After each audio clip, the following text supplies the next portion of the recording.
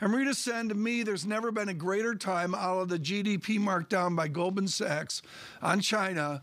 The mystery of oil demand, to me right now, off the chart. Do you have a clue what oil demand is going to be this year? Yeah, we think it is going to continue to rise and rise by about close to 3 million barrels per day. It's not going to be quite there, but yeah, close to that. China actually isn't going to be the biggest driver of growth because, you know, you've obviously still got zero COVID policy there. We don't necessarily think they're going to lift that anytime soon, but it is going to be the rest of Asia. Most of Asia hasn't actually had much of a summer driving season as we've seen in the West.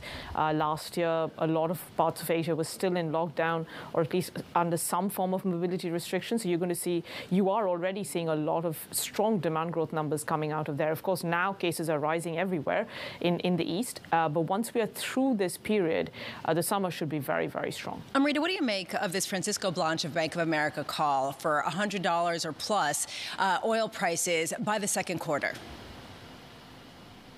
I mean, our price forecast, which have been consistent for a few years now, we've been calling for $114 for next year. That's an annual average. So, of course, it goes well above $120 next year. We don't necessarily see that this year, even though we are saying, and our models are showing that inventories globally are not just at a record low levels this summer. They're going to fall down to those levels.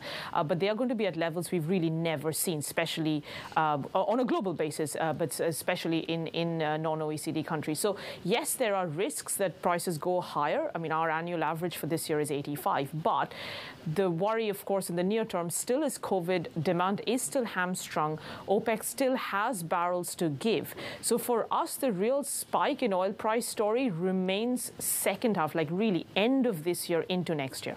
The caveat to that is these supply outages. We've seen so many of them: Ecuador, Libya, Nigeria, Kazakhstan recently. If these keep mounting, of course, you can get to $100 earlier, but without those, it'll still be end of the year into next year. How much are we underestimating the higher cost to actually refine some of the oil that's going to be coming online, especially in light of some of the other material inflation that we've seen around the world?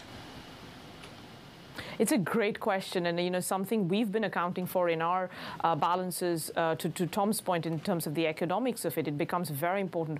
We are looking at cost inflation of at least 10 to 15% across the upstream industry, and that just means that, again, you need a higher price just for these producers to break even, because they need that much more in terms of their equipment and just for sustaining their production. So that's a minimum, 10 to 15%. In some areas, we're hearing about 20% inflation when it comes to oil services. Amrita, just finally, how strong is our understanding of the relationship between, say, balance sheet reduction and crude prices, interest rate hikes and crude prices? The latter we have a ton of experience with, the former not so much.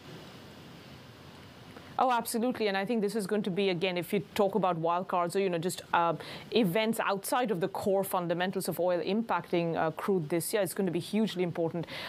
Generally speaking, if we do enter a period of tightening monetary policy or even fiscal policy for that matter, we are going to be in a period of lower growth and by definition lower oil prices. But if that is accompanied with inflation, oil tends to perform very well in a high inflationary period. So that's your juxtaposition with that theory.